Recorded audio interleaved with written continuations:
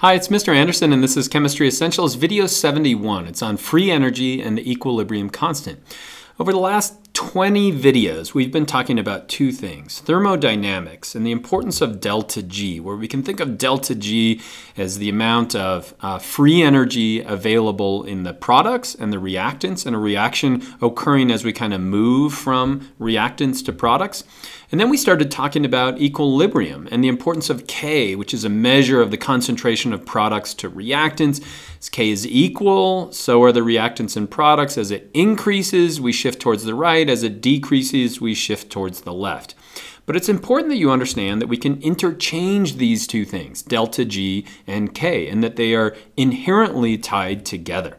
And so in any reaction, we can look at it using thermodynamic reasoning and the importance of changes in free energy or changes in delta G, and also looking at it as an equilibrium reaction where we've got K, this equilibrium constant, which tells us, are we shifting more towards the right or towards the left? And that there is a algebraic connection between these two, where delta G equals the negative RT, so that's going to be the gas constant times the absolute temperature times the natural log of K.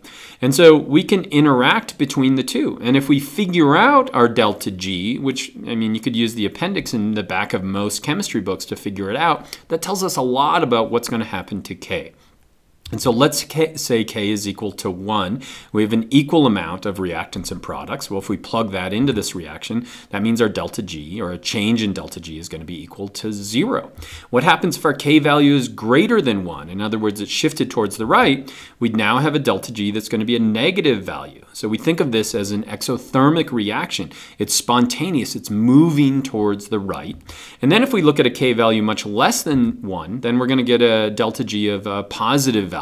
So that's an endothermic reaction. It's consuming energy. It's non-spontaneous. And so it's really tying together these two big thoughts that we've been talking about for a long time. Now, generally in AP Chemistry, we've only talked about exothermic or endothermic, but you should also understand there's energy involved in this. And so we could think of this as an exergonic, or giving off energy reaction, or an endergonic reaction. Now, why is that important? Well, in biological systems, it's important to look at the amount of total energy that's either given off or being consumed, not necessarily the heat that's given off or consumed. And so if we look at this interaction right here between delta G and K, and let's look at a few reactions, reversible reactions. So in this one, the breakdown of water into its different ions, we would call a delta G value, if we measure that, of 79.9 kilojoules. Now let me show you what the K value is. It's going to be a really, really small value. What do we know about a positive delta G? That means it's an uphill reaction, non-spontaneous reaction. What do we know about a really small K value? That means it's going to be shifted more towards the left, or shifted more towards the reactants in this case. If we look at another reaction, in this case, we've got a delta G that's a negative value. What's that tell us about its K value? That's going to be a positive value. So this is a spontaneous reaction, or a downhill reaction. And in this case, it's shifted way towards the right. So you should be able to predict, if I give you a delta G, what's going to be my K value? Is it going to be positive or negative? That'd be the first question. And is it going to be a really small or a really large value? So since our delta G is a positive value, we know that our K value is going to be really, really small, just using this equation up here. And so you could plug in a gas constant and our absolute temperature, and that's going to be easily calculated. And so if we were to summarize it again, how are these two tied together? Delta G is negative, then we've got a K equal to a value greater than 1. That's going to favor the products, or it's going to move more towards the right. If it's equal to 0, K equals 1. And then if delta G is going to be a positive value, our K value is going to be much less than 1, or it's going to favor the reactants. And so why is this important? Well, if we're looking at biology, if we're looking at the chemistry of life, it really tells us how we can couple reactions together. And so if we look at this famous reaction up here, what we've got is glucose combining with oxygen, and we're making carbon dioxide and water. And so what is this? This is going to be cellular respiration. It's taking place in all the cells of your body right now.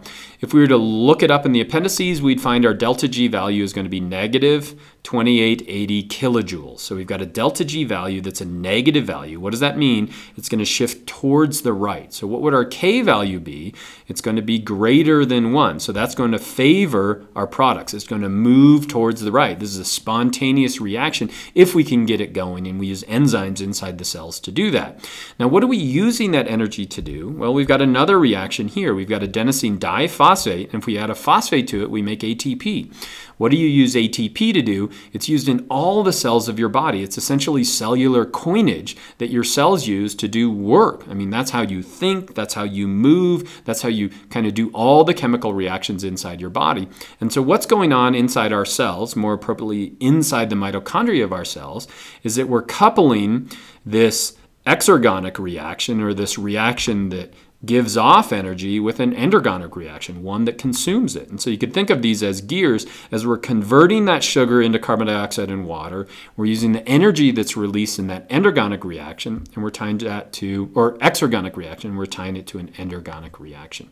And so did you learn to relate delta G to K? In other words, what happens as we decrease our delta G, as we shift it more towards the right? What happens to our K and vice versa? I hope so. And not only do I hope that was helpful, this is the last video in this series, and so I hope the whole AP Chemistry series has been helpful. I hope you've been along with me, and thanks for watching.